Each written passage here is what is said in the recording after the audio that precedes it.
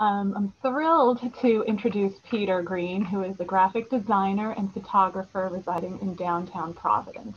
Peter documents peregrine falcons and other urban raptors from red-tailed hawks nesting on a rusty fire escape to American kestrels hunting in graffiti-covered alleys. His wildlife photography has been featured on the American Kestrel Partnership website, published in the Providence Journal, and exhibited in United States Senator Sheldon Whitehouse's Washington, D.C. office. His first book, Providence Raptors, documenting the lives of urban birds of prey, which I was going to grab and show everybody, but our copy is checked out currently, was published in September 2020. So we're just really thrilled to welcome Peter. So I'll turn it over to you. Oh, well, thank you for having me, Caroline. I appreciate it. And thanks everybody for joining. I'm happy to see familiar faces and new faces and blank names on no cameras, but I hope you enjoy it. So like she said, I'm a graphic designer. I work downtown. When I moved downtown into this loft, I didn't care about birds much at all. But outside my window, I see the Superman building as it's known. And up there, there's a nest box that peregrine falcons like to use. So it was about 2009 or 2008, I first saw some people on the building with waving broomsticks around, and I didn't know what was going on. I thought they were kicking the falcons out. So I gave a call to whoever I could find, and Audubon Society told me that US Fish and Wildlife does the banding of the falcons every year. So I asked if I could attend, and they said, well, you've got to wait another year. But if you call us back in a year, and you're still interested, you can come. So that was 2009, my first year up there. And I was just hooked on watching the falcons since then. And I just had lots of photos to tell, but I really liked to tell them in a story, not just showing a particular picture. I like to tell the story. So I started a blog, providenceraptors.com, where I would share these stories. And then the social media kicked in as well. And I started to work with Audubon and people who rehabilitate animals. And it's all just snowballed into this wonderful hobby of photographing and talking about urban raptors. So as we're talking, I could probably see a falcon fly by. So I love where I live. And I'm going to dive right in and start talking about the falcons and hawks and other animals as well. And like I said, if you have any questions, unmute yourself, or we'll keep an eye on the chat. So let's see, I'm going to share my PowerPoint screen. All right, so hopefully everybody can see that. And that's my book, Providence Raptors. Like I said, it's available at the Westerly Library to check out, or other libraries, or lots of stores in Providence and Rhode Island, or on my website, providenceraptors.com. And it's full of 200 pictures, all taken in Providence, Rhode Island. So that was the rule I set for myself. This book is only about Providence Raptors. I could have talked about some other birds and other parts of the state as well, but only downtown raptors in this book. And the stars of the book and the rulers of downtown are the peregrine falcons, the fastest animal on the planet. They use gravity to get to speeds of over 200 miles per hour, almost reaching 300 miles an hour. And they're recognizable by their really black and white colors and the mustache sideburn type of look. Sorry, not mustache, sideburns look like similar to the football players put black stripes under their eyes to block the sun from their eyes. That's why that has evolved in the falcons, to keep the sun from reflecting in their eyes. And like I said, I love where I live. I take a lot of pictures right out of my window. So this is a shot of me photographing the falcons. And I'm really lucky. Every morning I wake up, I see the building, and by now my eye has memorized the outline of the building. So I can wake up and see there's a little falcon right there, and there's a falcon right there. So I can see them pretty much every morning, even if they're just a speck. And so as I got into them, I would upgrade my camera, and I was always into photography, but never into long range zoom photography. So it's been a learning experience there as well. So at first I got a 300mm camera where I could zoom in about this much. And now I could zoom in with my 600mm all the way up to the top of the building. And that's actually the tallest perch in all of Rhode Island. So when they're up there, they're on the highest point in all of Rhode Island. And it's cool to zoom into these urban raptors. I start to learn about carvings and things on the buildings that I never knew before. So here's a beautiful eagle carving up on the building that the falcon is flying past. So the box is placed right here. The box was installed by Mr. Joe Zabrowski, who's attending today. And so basically, if I got this correct, the falcons were almost wiped out of the East Coast because of DDT, a pesticide used in the 50s and 60s. And that made all their eggshells very fragile for all raptors. So especially the falcons suffered. And eventually that was outlawed. And groups like the Peregrine Fund and Falconers, they bred falcons and they released them in areas on the East Coast to repopulate the East Coast. And they naturally live on cliffs, so they're high above their prey down below. And so by the time they were released in the 80s, we had skyscrapers up which basically mimicked these cliffs.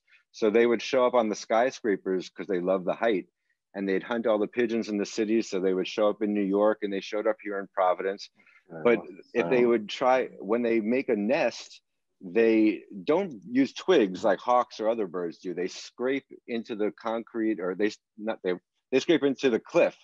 But if they try to do that in the concrete, they can't do that. So they would lay eggs on concrete or bridges, and the eggs would just roll off. So eventually boxes were placed, usually where the falcons selected the spot already themselves. So this box meets all the requirements required for the placement of a box, like good drainage from rain, faces east like the falcons like, it's enough height, it's 30 floors high. The building's hopefully not gonna get knocked down in the next 10 years. I mean, when it was placed up, it was doing well, but now it's unoccupied, so uncertain state of the building. But those are issues when placing a box, and luckily the falcons took to the box in the year 2000, and since then it's been occupied and producing babies every year. So from my window, I first would start to see these pigeons flying around in flocks like you do, and you say somebody probably spooked, somebody's feeding them somewhere. But I eventually realized that in that flock, there's usually a falcon above or below driving them crazy. So when I see the pigeons go nuts, I grab my camera. And then the falcon might grab a pigeon, fly right past the window with the pigeon in its talons. Now the falcons catch prey on the wing, and that refers to catching them in flight. So they'll just grab a bird that's flying by, or they'll kind of punch it and knock it out and then swing back around and catch the bird as it's falling down. So they're really fast, really aerodynamic. And so when they start pairing up in springtime, early spring, they start sharing food with each other. Because normally they're very solitary animals, but they do pair up. So the signs that they're flirting is they'll be sharing food. And, it's crazy downtown, you can see the blood dripping down the building here. It's fun for me to see this outside my window and imagine what's happening on the street below. Like, are people getting blood and feathers thrown on them? And it's just fun. Nobody else in the city seems to realize what's happening above them. And like I said, here's all the feathers blowing in the wind.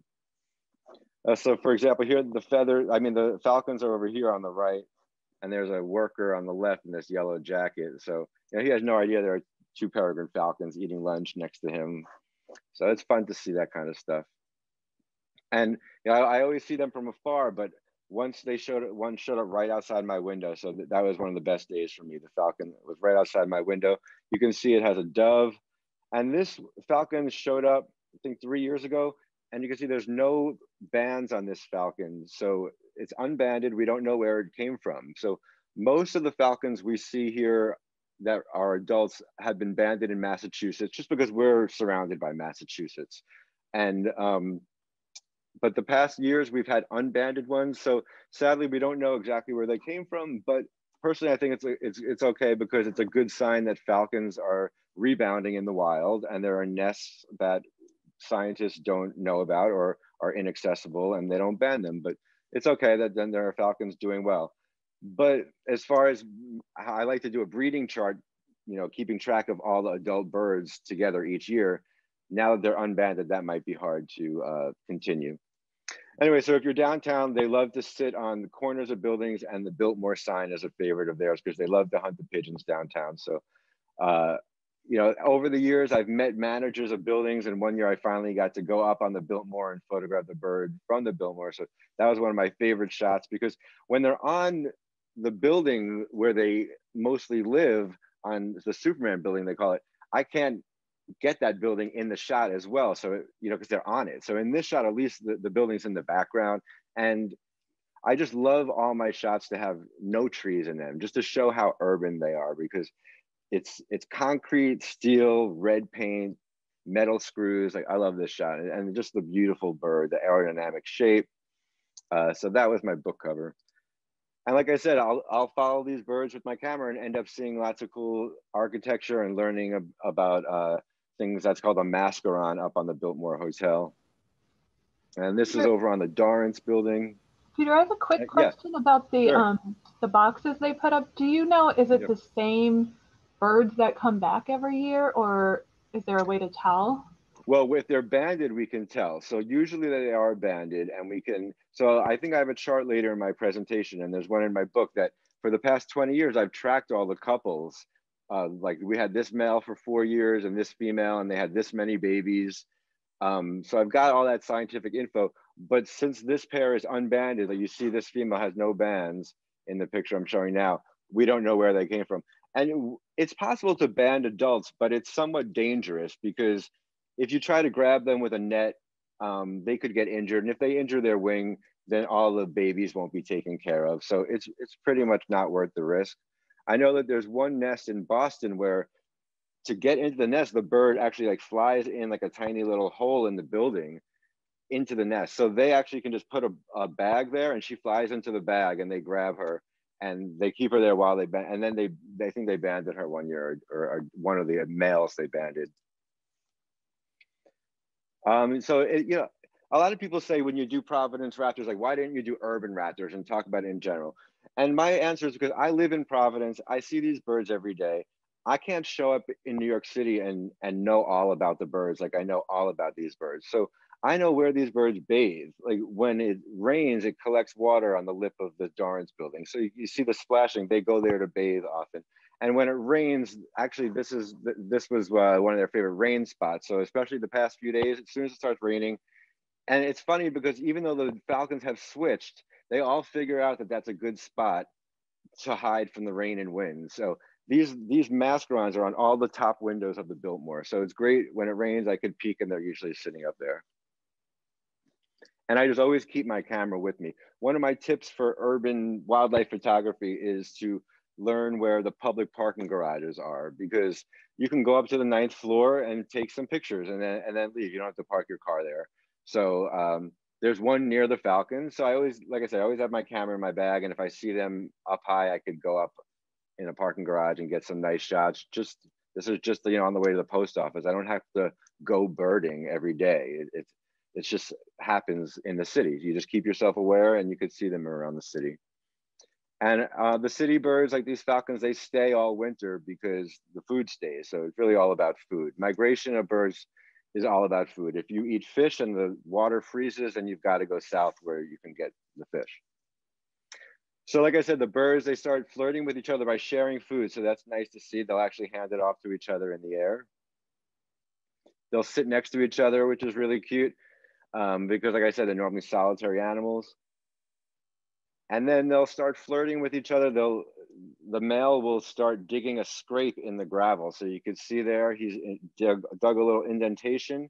Now with all these raptors, the females are 1/3 larger than the males. So if you look on the left, the females, that's the female. She's bigger, and in other pictures, we'll be able to see that too.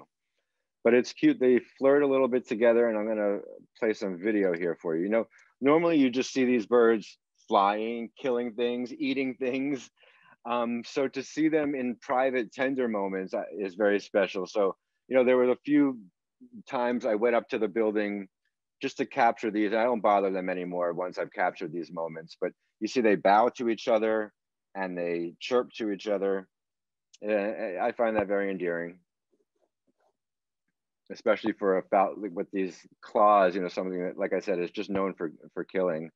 So I'll show you, they bow once again. It's very cute.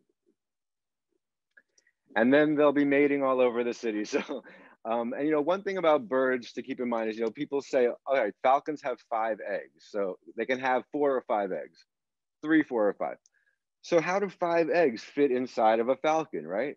Well, that's not how it happens. They don't get pregnant. You know, once the guy who works in the building said, "Oh, I think the bird's pregnant. She looks big." You know, they don't get pregnant.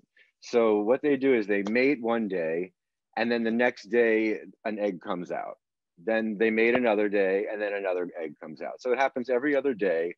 And then when all the eggs are laid, she'll start incubating them. So they all will hatch around the same time. Other species do it differently. I believe owls start incubating immediately, and sometimes you'll have ones hatch before the others, which the bigger ones might eat the smaller ones. If they incubate all at the same time and hatch, they end up all, even though they're laid every other day, they end up all hatching almost on the same day or the next day. Usually within 48 hours, they all hatch. So you can come downtown, use binoculars, you can see the birds flying in and out of the box, or watch on the webcam. So now Audubon has a webcam on, and it's really popular. People around the world are watching. So in this picture, you can see the female is on the right side. And there's a shot with 5 eggs. You know, they got these beautiful red eggs, and there they are, 1-day-old hatchlings, and that egg hatched the next day. And I got these great close-ups. So when they eat, they line up. Normally they're in like this fluffy pile, and you can't really see how many there are. So it's funny with the webcam, once Audubon put it online, they didn't anticipate how involved some people would get. So one of the funny stories is, one year there were 3 falcons, and well, I'll tell you in general, sometimes people call and they say, you know, I haven't seen the mom in 3 hours. Like, where is she? Is she dead? Somebody's got to go give those babies some chicken or something, please. But, you know, they have to understand that they're wild animals. We're not going to interfere. And the mom is probably out hunting. But there was one year where all the babies, like I said, sleep in a pile, and they line up to get fed. And so that's when you can count them. And people were calling and saying, you know, there were 3 in there, and now there are only 2. So I got the call. I went up there to see what I could find. And yeah, there were 2 in the box, and unfortunately one had fallen out of the box. So I looked over the edge, and it was sad to see it like that. And, you know, I thought it had definitely perished, but luckily that leg twitched a little bit. So I said, all right, I got to go out there, because I've been up on banding day many times. I know how to quickly get around the corner. So I went around real quick, grabbed the baby, put it in my bag, turned around to leave, and the mom was there blocking my exit. So she had seen me arrive. So I just had to shoo her away, and she went back to the box. I took the baby out inside, and it was healthy and alive. So that was really wonderful to see. Now, if you just look, it's got a really sunken in upper chest. These birds have something called a crop up there. So it's like a pre-stomach almost storage area where the mom can feed them a lot more than their stomach can handle. So their crop will get nice and filled, and then that will go down into their stomach. So he's basically crying to be fed. He has not been fed in a while. So I called the Wildlife Rehabilitators Association of Rhode Island, which has now been rebranded as the Wildlife Clinic, and I redid the logo for them. So there's a little shout out to them. They're a great organization that you can call if you have an animal that's injured or orphaned. So this guy was injured, or he needed to be fed. So I gave them a call. They heated up some quail. I put him in my cat carrier, brought him down to the clinic, and Ariana fed him some quail. He was really happy. And there you can see now his crop is all filled up. So he's nice and full, and he's not crying anymore, like to be fed. So it's just like a real baby. Feed me, feed me. And then once you feed them, they're ready to go to sleep, take a nap. So that's the door we come out of on banding day. So the box isn't on the very top. And you might see there's a famous guest with us that year. That was Senator Whitehouse. And we had a reporter from NPR with us. And we walk around the buildings. We all wear helmets so we don't get scraped and attacked and punched in the head by the parents who are very aggressive. But as long as we stay against the wall, we're safe, because I always say the falcons don't want to jump on you like a lion and tear you apart. You know, they just want to fly past you and punch you in the head. So if you're against the wall, they're going to fly towards you and then quickly away so they don't hit the wall. So as long as you're against the wall, you're pretty safe. So here's Joe, and there's the box, and the falcon doesn't know that there's a secret back door on the box. So she's always surprised when Joe climbs the ladder. And there she is. Oh, who the hell are you? So Joe's there. He's got his helmet on. He wears the same jacket every year, and it's got lots of scars on it. So you'll see sometimes they get them in the back. So there they are, the falcons. So they'll yell and scream, but it's an urban legend that if you touch baby birds, the parents will abandon them. So they're happy to get their babies back. If a baby robin falls out of a nest, the mother just doesn't have the dexterity or the power to pick it up and put it back. So if you put it back in, she'll be happy to have it back. And so they just keep an eye on us the whole time. They attack the brooms instead of attacking Joe. So that's what the volunteers hold up brooms and mops to keep Joe safe. But once in a while they get him. So there he is hitting the back. Now these falcons will do to us what they do to their prey, which is if they're going to attack a duck, they will fly towards the sun and then directly at the duck. So if the duck thinks there's a falcon around and is looking around, it will be blinded by the sun. So that's what it does to me as well. So I'm trying to photograph it and it goes right to the sun and then directly at me. So it's a difficult challenge as a photographer, but after these years, it's fun and I'm able to get some good shots like this. And you know, they don't normally fly with their talons dangling down like that. That's to show us their weapons while we're up there. They're normally much more tucked in and aerodynamic. So they're showing us their weapons. Exactly, here it is again. And you know, the banding day is my favorite day of the year. It's the one day I can get close-ups of these birds. You know, they stay up on the building, and this almost looks like studio lighting to me. With you know, and it's even got some, you know, leftover food on its beak. But yeah, that's the day I can get these great close-ups. You can see the falcon has a little notch in its beak called a tomial tooth. Now that has evolved to specifically decapitate the prey that it eats. Now that's kind of gross, but think about it. They eat a lot of birds, they eat a lot of woodpeckers. They don't want to swallow a gigantic beak. So when we're up there on banding day, we find a lot of heads of things they've eaten and we can categorize what they've eaten. Lots of flickers, lots of woodcocks. I even found a kingfisher head on the ground. Let's see, so, you know, I get these great shots. So if you see at 3 weeks of age, their feet are already huge. They're already the size of the adults. So the feet grow first and the rest of the body catches up afterwards. So you don't have to worry that the bands are going to grow, the feet are going to grow and the bands are going to be too tight. That's always everyone's question. So you can see Joe will take the bird, measure the bird's ankle size, and the size of the ankle will also indicate if it's a male or a female. You know, and actually, you know, it's not actually the ankle, it's the tarsus because of the bird's foot anatomy. It's a different part. It's not the ankle, but it's the foot. We could just say the foot. And they get these special bands placed on them. In this shot, you can see the bird has this little egg tooth on it. All birds, even chickens, get this. It's a little, I think it's calcium, I forget what it is, but something on the tip of their beak to chip out of the egg. And so it helps them pip out of the egg and then it falls off after a little bit. This one still had it after a few weeks. So like I said, the parents are happy to have their babies back. Joe puts them back. Here's the mom on the right, much bigger than the male on the left. Oops. That's what I look like on banding day. And then the falcons after that are very aggressive when they have their babies. They will attack any other birds around the building. So here's a red-tailed hawk that had to fly upside down for a second to avoid the bird that was attacking from above. So there you can see the falcon came, and a falcon on the left, red-tailed hawk on the right. And here's a falcon chasing a Cooper's hawk. A Cooper's hawk has those really banded tails. And you can see that falcon shape. Those pointy wings and that aerodynamic shape, the US Army, our Army, has modeled the stealth bombers on that Peregrine Falcon. That looks exactly like a stealth bomber right there. And so, you know, they're very fast. They're faster than my camera can freeze the action sometimes. And they'll chase after larger birds, and ospreys don't even eat other birds. They eat fish, but the falcons are so aggressive, they don't care. They'll chase everything away. Turkey vultures, they'll attack the giant turkey vultures. All right, now check out how fast they grow. At 1 week old, that's the size. And then at just 6 weeks old, they already look like adult falcons. So they're just in their juvenile plumage. And it kind of reminds me of pigeons. You know, people say, why don't I ever see any baby pigeons? It's because they're not like little ducklings that follow their parents around, little versions. By the time they leave the nest, they are the full size of the adults.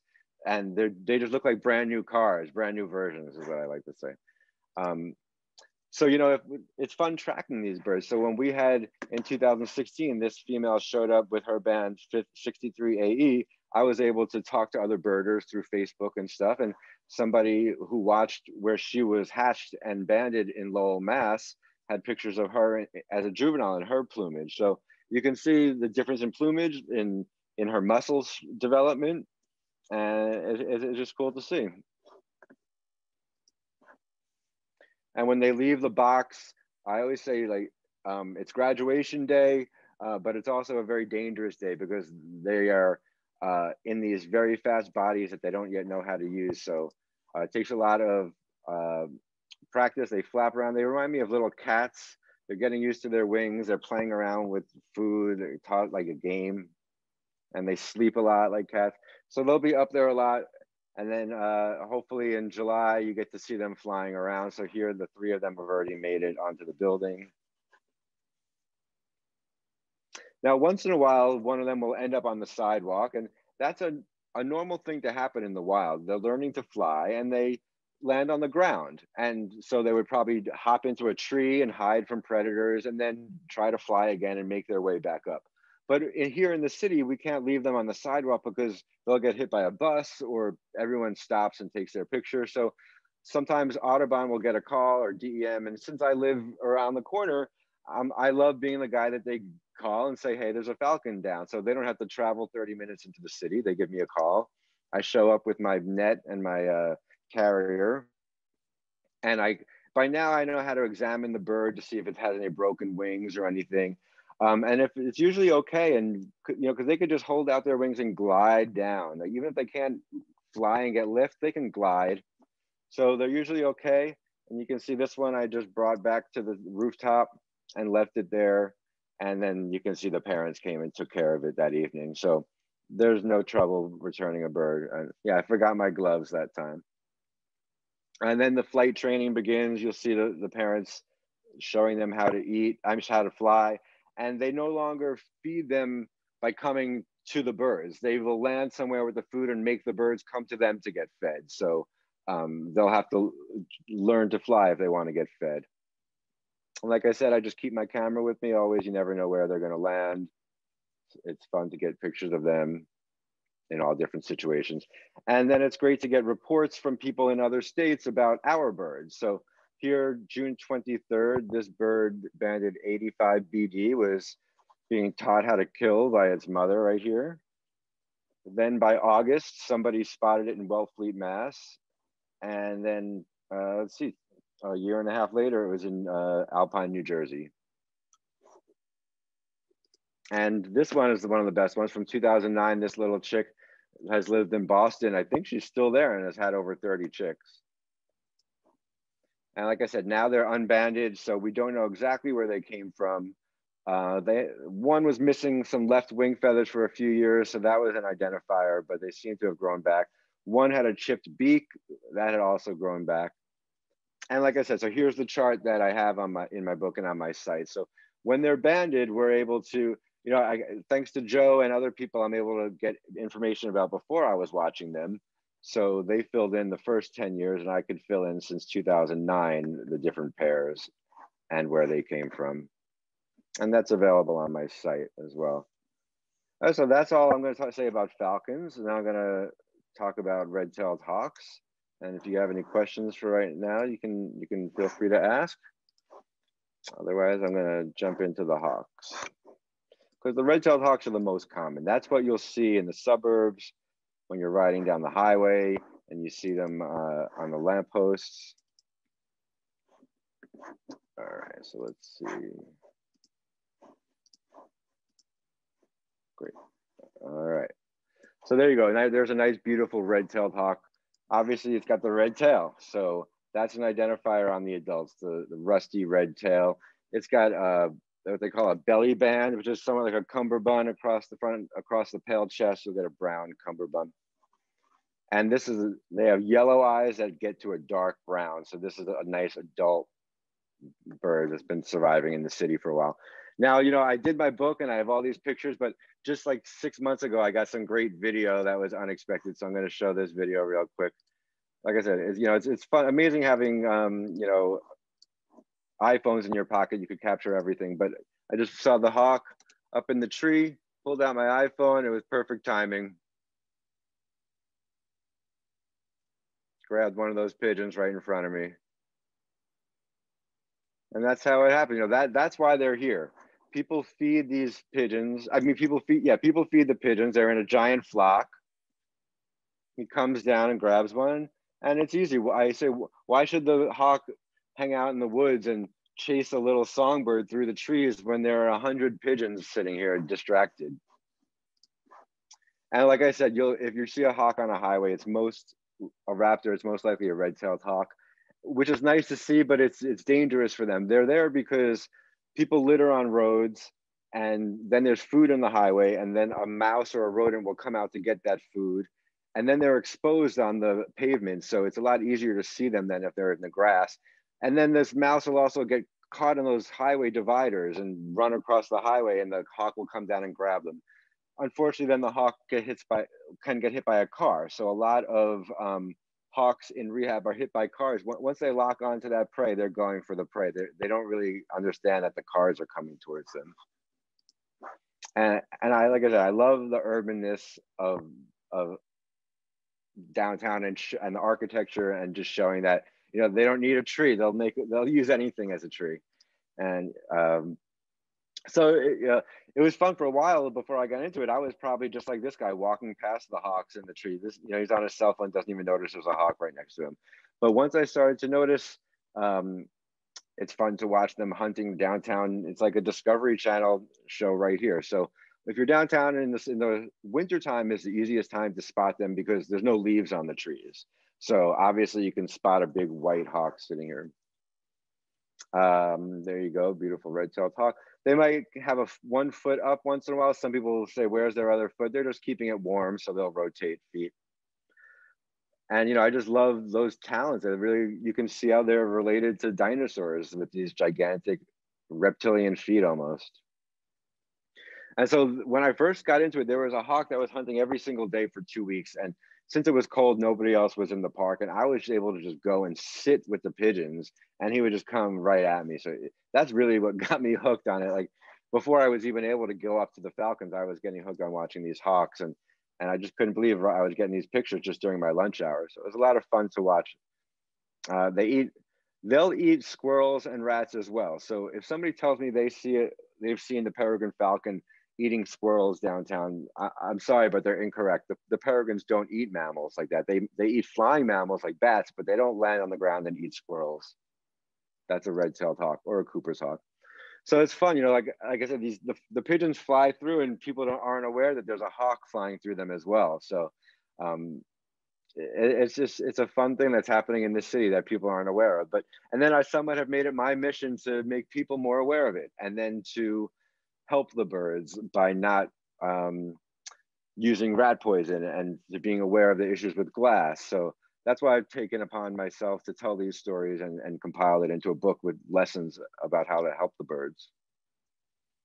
And I love shots like these two because look in the background, it's a Ripta-bus, the Rhode Island public transport. This cannot be taken anywhere else in the country. So this shot here, this could be anywhere in the world. It's an American species, so anywhere in America.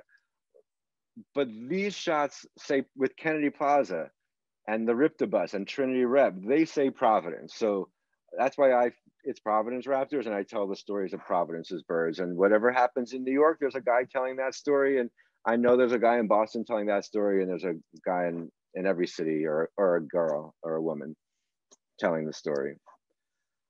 So you see, people feed the pigeons. They come in. I always thought people just fed pigeons extra crumbs, but they actually come with bags full of popcorn and popcorns and bagels to dump out for the pigeons. So they'll be in a giant flock, not even looking above them, and the hawk will just come right down and grab one pretty easily. So this was the crazy. Well, no, not that one. So yeah, in the wintertime, you'll see on the snow, they're easy to spot. The blood will be dripping down. It's crazy. You can see it looks like somebody dumped out a pillow. And it's funny to see the reactions of people. I love including people in the pictures too. You know, everyone calls everything an eagle, so you've got to educate people. And one of the most common urban legends is people say, "Oh yeah, that's the government hawk, or that's the government falcon or eagle." And I say, "Well, what do you mean that's the government hawk?" "Oh, the government brought them in to kill the pigeons because there's too many pigeons." And I had to explain to them that's a total urban legend because, and they go on, "No, it's been trained to stay here, and every night it flies back to the Biltmore." So these are all urban legends because the city would be much happy to just poison the pigeons or rats. They're not going to buy a hawk that could fly to Connecticut tomorrow if it wants to. You know, there are some things where hawks and falcons are used at airports to scare away problematic birds, but these are wild birds. And people even ask me, "Is that your bird?" as I'm photographing it. So it's sad that they don't realize there are wild animals living amongst us. If I get to my owl series, somebody asked me if it escaped from the zoo. And that's his first thought. But I like to get down low, show the angle of the birds. This is a very young bird. You can see with the yellow eyes. The previous ones had darker eyes. And they got great camouflage too. This one, I almost walked right past it. I took some pictures, and then when I got home, I realized that is the foot of a seagull. So it wasn't eating a pigeon that day. That's a webbed foot. So sometimes there's a pigeon or a seagull is coming to get like the free bagels as well. And again, it's just fun to explain to these people it's a wild animal. They're always like amazed what's going on. And I still feel that amazement as well. It's right here. This, you can see the falcon opened up the pigeon's chest cavity and pulled the heart out. There's the heart with the ventricles. And here, so like I said, they eat rats as well. There's the rat tail. Now, when you think about these birds killing something, you think that they're going to stab it with their claws or they're going to kill it with their beak. Now, I would say their unseen hidden power is their crushing force. That's how they actually kill a lot of the time. So if you can see, this hawk landed on this giant rat with both feet and crushed it. If it just landed with one foot and just tried to catch it, not crush it, the rat would turn around and bite its feet and it would be bleeding and there would be a fight. It has to kill it as quickly as possible. And it learns the hard way. It probably got bit once in the past and then learned how to, you can just see that both feet at the same time. So that was crazy. And then after it flew away with this rat, and that rat tail almost hit that woman in the head. I remember, so I went up to her and I was like, "Did you feel something fly past your head?" And she's like, "Yeah, was that a pigeon?" And I showed her the picture of this gigantic rat that flew past her head. So you never know what's flying past you in the city. And, you know, I've watched them so much. I have dream shots that I beg them, "Can you please land in front of that hawk, in front of that flag one day?" "All right, thank you. Now, please go land in front of the Rhode Island flag, please." And eventually, after a few years, they listened to me. And it's fun to see interactions with the squirrels. And, you know, there's so many pigeons downtown that these hawks, these are two different species of hawks, and they're in the same tree because they're like, "All right, well, there's enough food for both of us. No big deal." There's a blurry red-tailed hawk in the front, and in the background, you see a skinnier, smaller Cooper's hawk with the striped tails, So they both hunt downtown, and they normally chase each other around but in this case, they were like, "That's cool." And I love doing the blog because people call me with tips. So if I have a follower who's downtown and they see a hawk, they text me or something. So these are some neighbors of mine, and they said, "Hey, there's a hawk on a car downtown in a snowstorm." So I went and got some great pictures. And then people ask me for advice, and I'm always happy to help. So, you know, this hawk was trapped in a parking garage downtown, and they were asking me, "Here, should we get it out or should we just leave it alone?" And I said, "You know, definitely get it out," because it reminded me of a story where a guy said he worked at a department store at like Home Depot or Lowe's. And he said a hawk flew into the building and they decided to name it. And they were so happy they had a pet hawk now living in Lowe's. And then after 2 weeks, it was dead on the ground when they showed up. And he's like, "What do you think happened?" And I said, "Well, it starved to death inside of Lowe's. Like, what do you think it was eating inside of Lowe's? It was trapped in there. It didn't live in there. It was trapped. So they should have kicked it out." Glass is a big issue downtown. You know, we've got a lot of bus stops. When I first moved in, they were not glass, but they installed these glass ones. And I asked why they did that. And they said it's because people defecate inside and people do their illegal drug deals inside, and the cops need to be able to see inside. So unfortunately, we've got to have these glass bus stops. They put stickers on them to break them up, but I've gotten contacted by people waiting for the bus who said a hawk just smacked into the glass. What should I do? Luckily, if they don't break their neck, they fly away and they're okay. Here was an instance where it hit the reflection, and you can call DEM. Expert will come and assess the bird and see if it's okay. Another instance, this is a story in my book where this is the arcade, a downtown shopping center. And there was a hawk trapped in the arcade. They don't know how he got in, but he was up on the ceiling. And I was able to get nice pictures, but he was way out of reach, and we wanted to help him out. So I'm going to show you some video.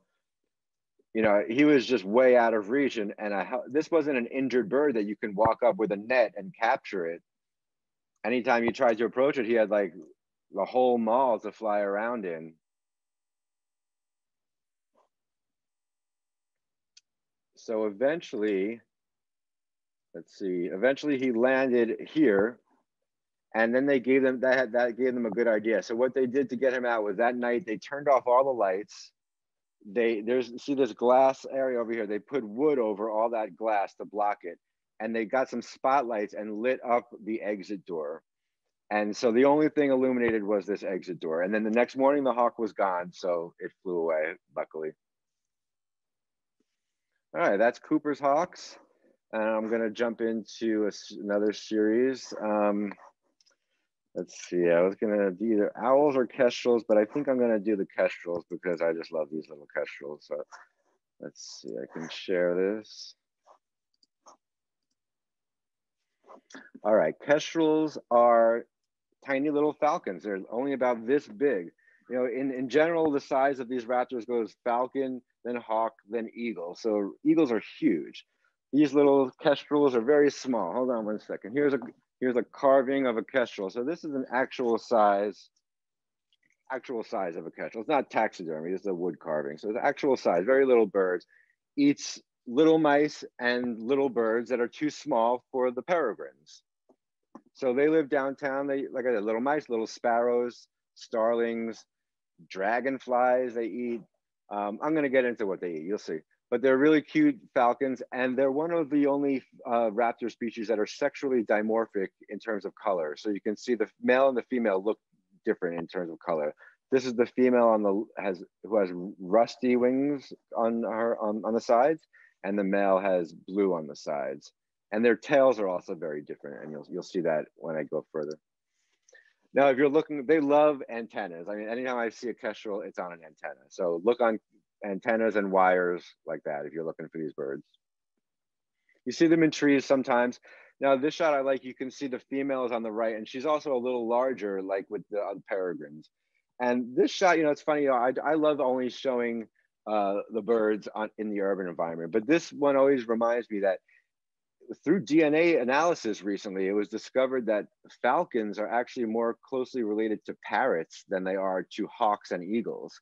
And I think when you look at this picture of kestrels, you can see that they are like little murder parrots, people say. They're colorful, they've got the small little hooked beak, not the big gigantic beaks.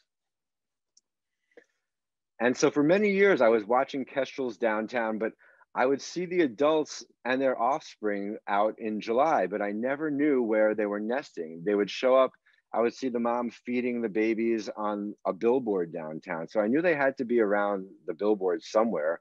And I would check every tree. They're like peregrines where they don't build a nest, they nest in a cavity. So they would be in a dead tree or something, or a hole somewhere. But like I said, I was getting great shots. And here's one of them downtown, all the way up on the top of the building, pretending it's a peregrine. And I would see them mate, but I did not know where they were. So, okay, one year, it starts here. Well, this was a great year. I think it was 2014. So I saw this shot. And this shot, it looks just like four birds, but there's a lot of information in this shot. This bird is looking directly at me. That's the mom. These three are looking at her because they want to be fed. She's all disheveled because she's been sitting on eggs, taking care of them, hunting, and she looks, you know, she's got to get her hair done. They look like brand new, straight out of the factory bird, you know, like, not a, you know, perfect. So these are brand new fledglings, all looking at mom to be fed. And you can see this is a female, this is a female, and that's a male. So one day I was watching her. After she fed them, I almost had a heart attack. She flew directly at a brick wall. And I thought she was going to hit the wall. She flew right into this vent at full speed. So after 3 or 4 years of watching these kestrels, I was like, voila, this vent that I've been walking past every day is where the nest is. So it was just amazing to be able to then go and sit in my car and in the air conditioning in the summer, like, and treat it like a blind, as if I'm in the forest, and just roll down the window a little bit and get shots of these kestrels coming in and out of the vent. Now, the craziest thing was she was going in and out of the vent without any food.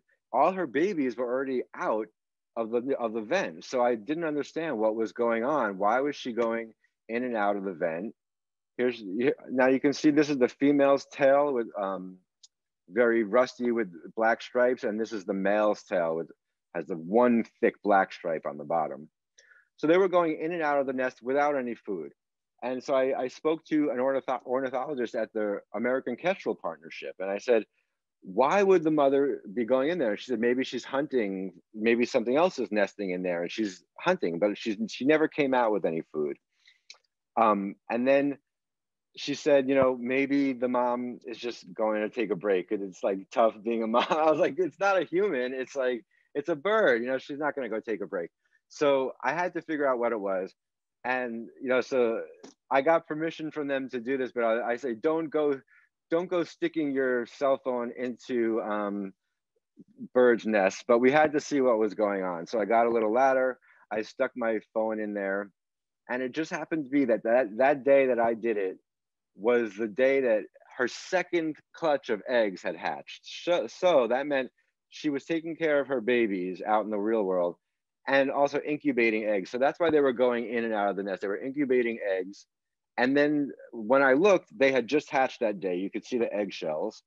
And then after that day, she was bringing food in nonstop to feed them. So that was hatch day.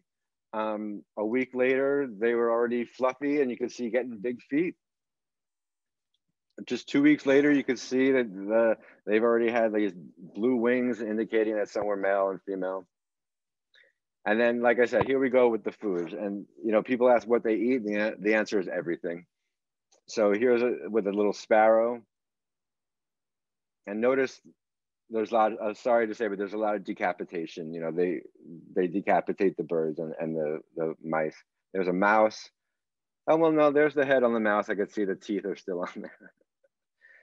There's a little bumblebee or something. That I learned is a tomato hornworm. So I also learned that those come out in August. So this was definitely a shot taken in August. More sparrows. And then, you know, that's what I was waiting for, to see these adorable little faces finally peeking out of the net, out of this vent. And how much more urban can it be? You know, it's just great. And they got the little peach fuzz on the head. And again, by the time they're out, they almost look like the adults. And it was just adorable to be able to watch them. And then to like pose in front of the graffiti, God, it was just crazy with the vent in the background. This is one of my favorite shots of all. Like, this baby had just coming out of that vent. People say this is like his rap album cover. You know, he's like tough guy with the graffiti. I love this shot. And it's funny because I didn't anticipate that he was going to be out. It's not the best quality. It's with my cell phone because he was like too close for my big lens. So I didn't have a small lens with me that day. So yeah, the other shots, I eventually like had to like stand a lot further away to be able to zoom into the bird, and then it makes the background blurry. So I prefer this shot, but you can see it. You know, and they look like a dinosaur, look like those little velociraptors. And, you know, then there's sitting on the table underneath. It's hard to walk away and leave these birds to go live their life. I want to make sure that they are okay and don't get hit by a car. But, you know, somebody who is going to go eat their lunch at that table and not know that there's a bird underneath it.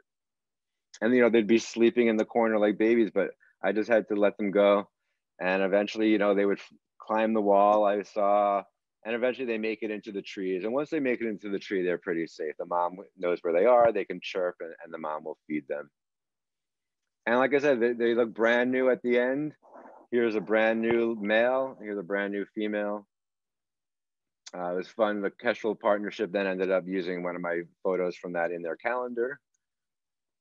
Now, the one interesting thing was when I first looked in the Kestrel vent, there were all these twigs on the bottom of it with the babies inside. Now, a Kestrel wouldn't have brought those twigs in there. So I think something nested in there before the Kestrels, and it was probably a starling. And a starling is an invasive species that is causing the decline in the Kestrel population. So here's proof of it right here. The following year, this starling was bringing nesting materials in and out of that nest. So it kicked the Kestrels out. There are a few other locations I watch Kestrels, like they're in private houses. Like this person does not keep their house up. So up in the corner, there's a hole and the Kestrels nest in there. And I go on my bike to watch, and I be careful. I don't want to tell the family who lives there that there's Kestrels in their house. I don't want them to see me because I don't want them to redo their roof or think that they're like a nuisance pest. So I don't even tell them about the Kestrels. So that's my secret. So that's the end of Kestrels, and I see I'm running out of time. So I think I will just show you one more video that I made. You know, I do lots of photography of hawks and falcons, and you know, those are common species in all cities. But let's see, 2 or 3 years ago, a barred owl showed up downtown, and to have a wild owl living and hunting downtown was just so amazing for me. And the series of pictures I got, that's what really convinced me that I could do a book that was worthy of being read. You know, it had interesting stories because the owl was definitely unusual. I say, you know, if an owl was hunting in your suburban backyard, it hunts at night and it would be too dark to watch. But in the city with all the lights on at night, it was like a movie set lighting up the owl flying and catching rats. So I really, in addition to photos, I really needed to take video. So I put together a 3-minute video of this owl, and I'm going to share that as well now. Let's see.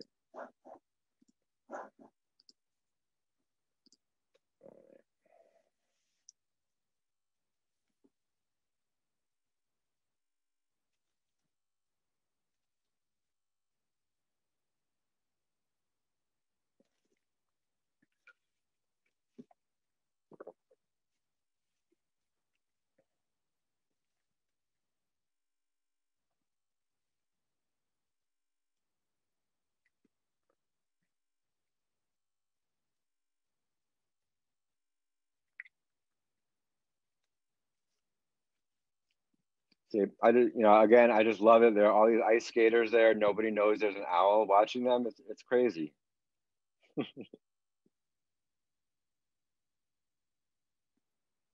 You know, every night I would go out, I'd say, where's the owl going to be? And it was just always an amazing surprise. It would be sitting on these signs, really urban. And in the daytime, if you see an owl, it's usually asleep. So it's in one spot and you get a picture of it in one spot. At night, you'll see he was active, flying around like I had never seen an owl before, alive, walking around on the ground, constantly in action. It was amazing. He didn't care about the sirens. He didn't care about the buses. And at first I would go out at midnight and assuming that's when an owl's out. Eventually it was wintertime when the sun goes down at 6 p.m. As soon as the sun went down, he was active when people are still waiting for the bus. So it was fun. And that fountain is surrounded by rat burrows. So he basically would just wait by that fountain, you know, and I would say, please land on the fountain. And there he did.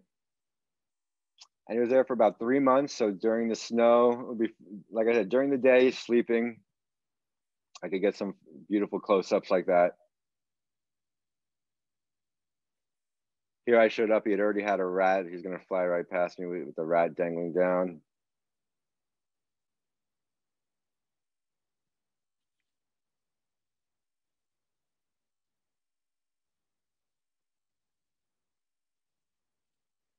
Now this is fun. You can see him, he's gonna fly right past me, and then you'll see my friend was standing next to me. And so she got me and the owl in slow motion.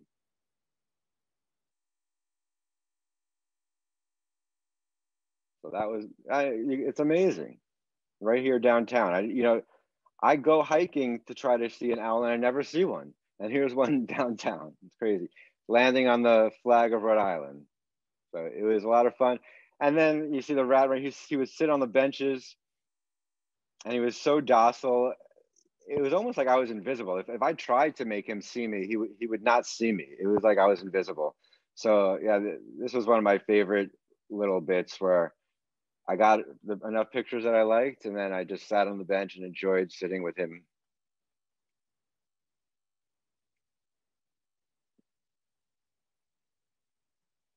All right, I think that's a good place to end.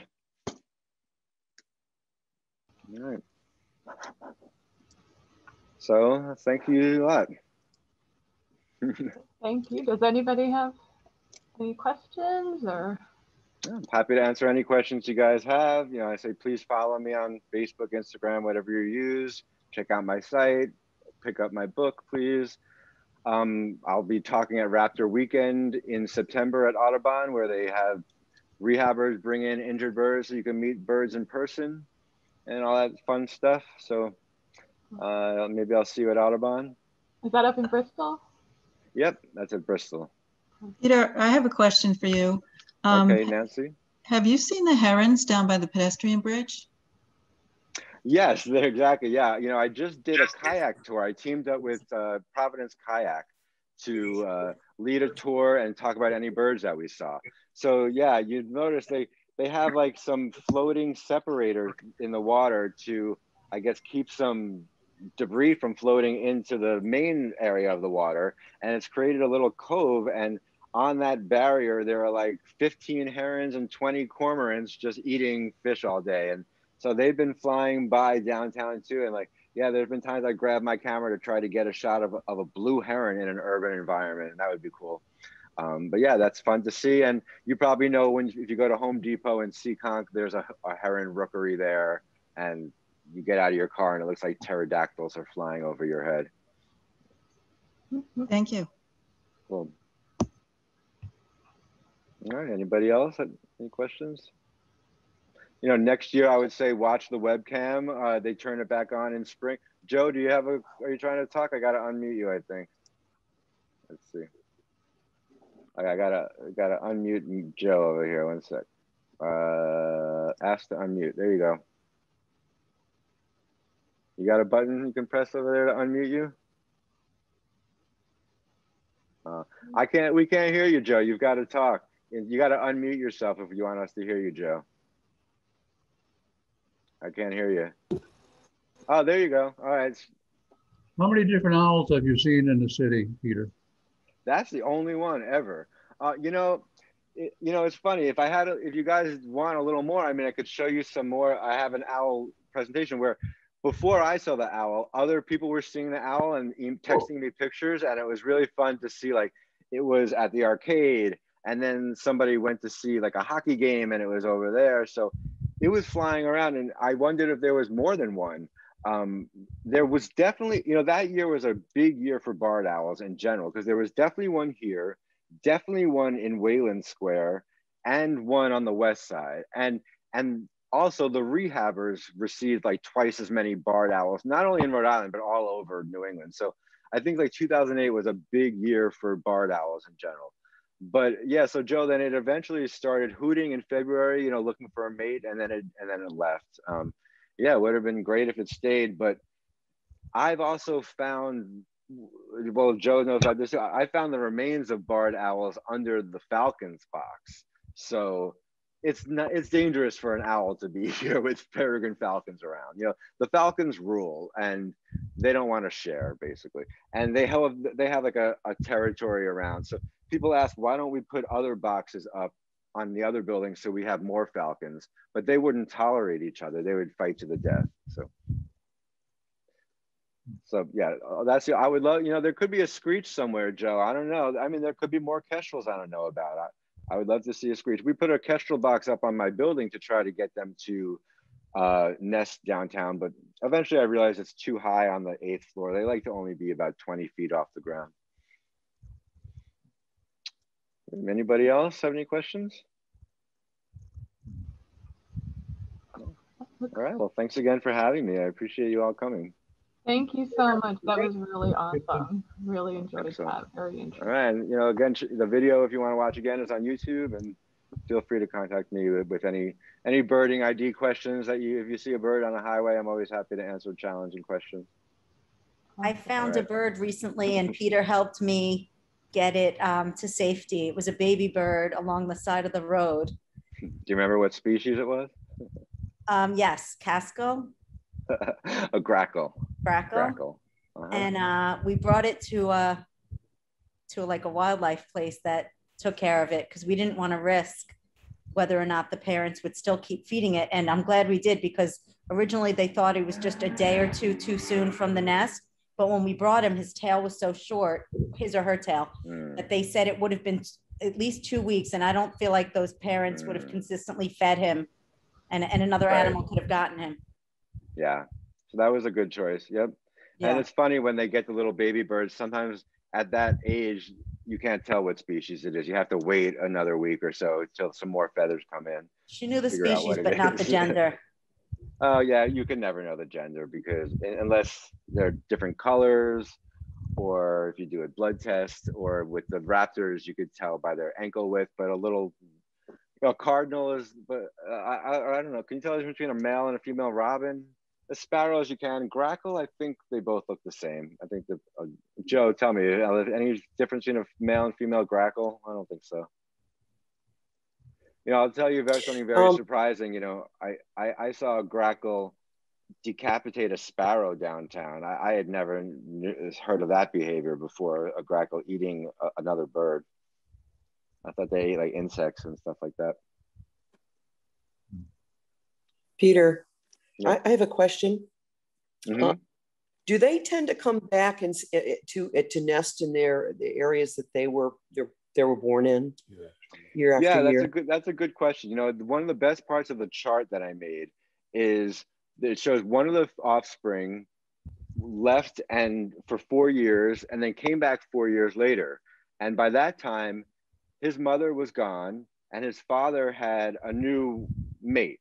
So the joke is it's like Young and the Nestless or Falcon Crest, the soap opera, where so then the son came back, kicked out the father, his own father, and then mated with his stepmother for a few years. So yes, they'll come back. You know, this is prime real estate. It's the tallest perch in Providence. So they want it. Everyone wants it. There are other ones pass by, and there's fights in January for that spot. When in New York City, when do they? Yeah, go ahead. I would just say in January is when usually other ones who aren't paired up start to show up and break up this pair. But I was going to say, you know, I watch all the nature shows. I love stuff like Planet Earth, and you know, there's a new one about Planet Earth about New York City. In New York City is the highest density of peregrine falcons anywhere in the world, because every building is a cliff. There are millions of pigeons. The nighttime is lit up so they can hunt at night if they want. And it's just nonstop diving in and opportunities to nest. So they tolerate each other a lot more there, and because of the abundance of food. And like I said, according to them, it's the highest density of peregrines anywhere in the world right now. Do you ever have many nests on one building, or are they very no, territorial? like I said, exactly. They would not allow that. They would fight and kill each other. There's like one pair allowed, and usually their territory would be like a mile or 2 or 3 miles. But so the closest nest that I know about right now is at Pawtucket City Hall. So that's I think 3 miles away, maybe. Yeah, and when do they start to nest? Is it usually the same time every year? Yeah, it's like the same week. It's like they have a calendar. It's amazing. Like even the birds that migrate even come back on like the same day. It's like, how do they know it's a leap year this year? You know, but yeah, it's usually April. I think they start laying the eggs. They hatch in May, and then we ban them in May, and then by June they're out of the box. So it's usually April is when the camera gets turned on once the eggs are laid. Interesting. Thank you. You have a, yeah, sure, Nancy. Share an anecdote about Peter. A few years ago, I think it was, I think you still have it, a fabulous t-shirt with all raptor feathers on it. Yeah. It's just so beautiful. And I bought one. Well, thank you. Sent it to my son in New Jersey, and he was curious about the names of, which birds they were from. Okay, cool. So I sent him your email address from the website, and he emailed you, and within minutes, I think you got back to him with a listing of all the birds. You were very impressed. Well, I'll open up my site real quick and I'll share the link. It's actually a shirt that I designed. I'm a graphic designer for a living. So let's see, I'm going to share my screen real quick with everybody. So here's my website. Yeah, there's if you click up on t-shirts or on that. So here I have a design uploaded on a site. So here it lists the species here. Oh, it does. Red-tailed hawk, peregrine falcon, bald eagle, Cooper's hawk. They're not all local because we don't have like a immature golden eagle here. But it's just fascinating to me that these all functionally serve the same purpose. They're all tail feathers. So they functionally serve the same purpose, yet they're all dramatically different colors. So it's just, I love to think about the evolution of them and why they're different and how a male got a different one than a female in one species. Why does a white stripe on this one make more sense than a red stripe on that one? But yeah, it's fun to sell. You can order this shirt in any style and color and stuff you want. I guess sweatshirts only come in one color, but there you go. And you can change the image and you can have some fun. So yeah, that's available through my site if you're interested. So yeah, thanks. I usually wear that, but I'm enjoying this new logo I made for the wildlife clinic. So I got this one on today. All right. All right. Well, thanks again. Thank you. Thank you very much. All right. I appreciate it. Have a great day, everybody. Thank you. Thank you, Peter, and thank you, everybody, for coming.